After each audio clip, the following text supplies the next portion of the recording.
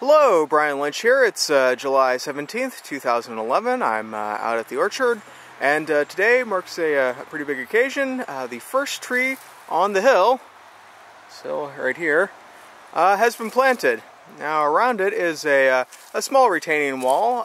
It's got a diameter of maybe 6 to 8 feet. It's not very high. It's maybe a foot and a half, and the primary purpose of this retaining wall is just to slow down the water as it runs down the hill, so that it will have a time to soak in and water the tree. That's primary or a main problem with the slopes, is that there's often not enough water on them. This is a pluot I planted. Another problem with hills is that it turns out that a tree planted in a 18-gallon pot, which is what this was in, is quite heavy, and it's a real pain to carry those things up these hills, and I'm not even on the steepest part of the hill right now.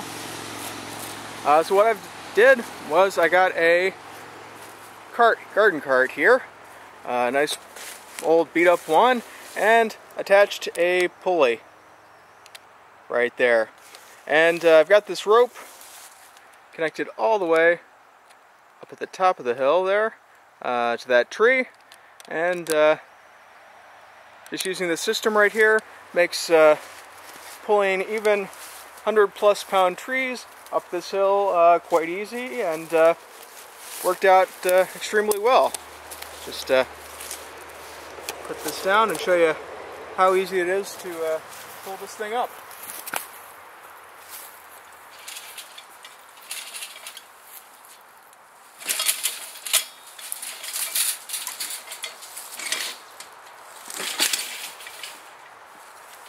And back down. Now right now I only have one pulley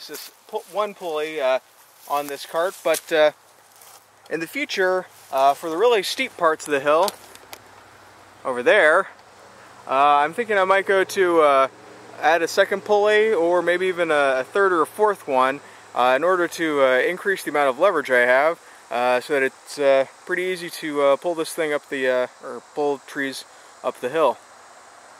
And also, pulling bricks and, off in the distance, cinder blocks is also made a lot easier with a garden cart.